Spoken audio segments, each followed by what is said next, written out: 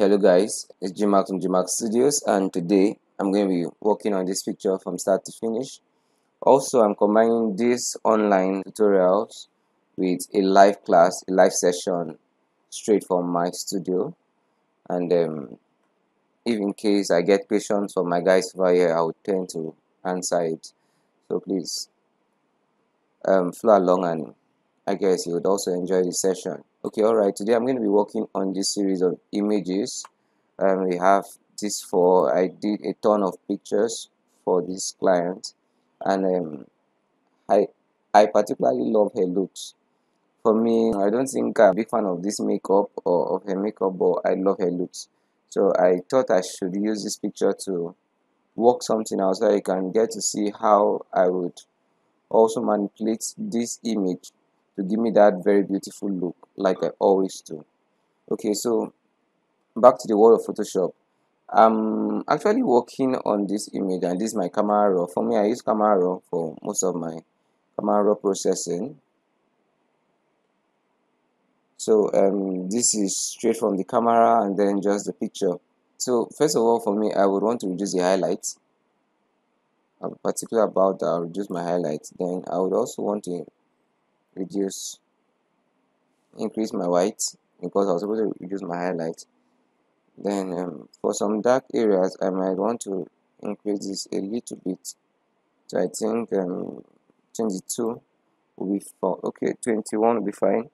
Okay, many a times many image vary, so if this setting doesn't work for you, just understand that okay, this highlight stands for the white areas. That if I move it all the way down, you get to see that the light on the face is being removed because of I reduced this highlight. But I don't want to reduce it all down. I just want to take it off a little bit so that I can place a balance on it. So I think I'm fine with 38. So if maybe for the other image you're working on and then you're having issues that the light is too much, you can as well reduce exposure and then also reduce your highlight to get that beautiful result that you would want. Okay, so for me, I will reduce the highlight. Then I would also want to reduce the shadows. Okay, increase the shadows, and then I would add these blacks a bit so that I get that depth. So I'll go for my texture, and then I'll just increase my texture because I want my image looking very strong and all sharp. So this is another secret. Many people ask, how do I tend to get those beautiful sharpness? This is one of my secrets I do to get that. So add my texture depending on the image also, and then I want to add my clarity at least, let's say 7 should be fine, so that whatever I do, I get that playback on the texture. Even my frequency separation still give me that result. So for now it's fine. Also for this image, for me to be able to get at least some balance on the neck here before I continue, I would want to pick up my brush on my camera raw processing, and then I would want to brush on the neck so that I could, let me review some details that are on the shadows. So when I get to my frequency separation, I will not have a very dark neck. So I'll just be particular about the neck, and then maybe some areas on her skin towards the neck area. So I'll just increase the shadows a bit. So if I reduce it, you see the effect. So okay, yeah, I'm good. I think that's fine. So now one quick way that we can actually work on the rest, instead of going through all of them and then doing the same process again, we don't have to.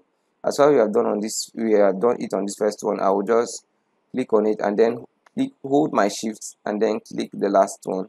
Or I can just quickly click on one and then I'll do Ctrl A, and it automatically picks all of them, select all of them, and then I would quickly click on any of this icon. I can click on this icon. Once you click on that icon, it will show the synchronized setup, and then what this means is any of these that you pick is what will be synchronized. So if I'm picking my basic or my curve or my details or whatever I want for it to go all around for the image is what goes. So if I don't want my exposure to go all around, then it won't go all around.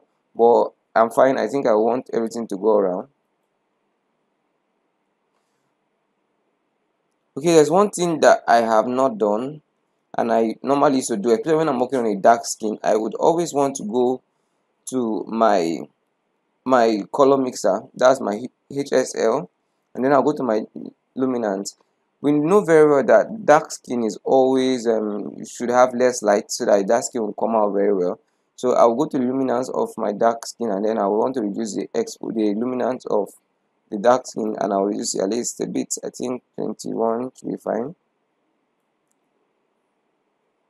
and then maybe, yeah, 8 should be fine.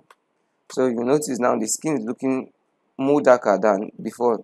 This is another way to perfectly get that blend on your dark skin model.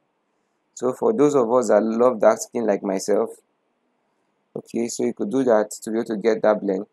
And the beauty about this is, when maybe I did all of that, coming here, as far as all of them were highlighted, the effect I did here affected this one.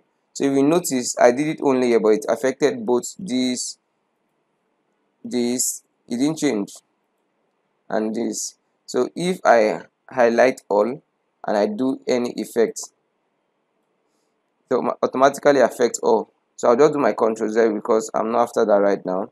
So I think for this image, it's kind of dark.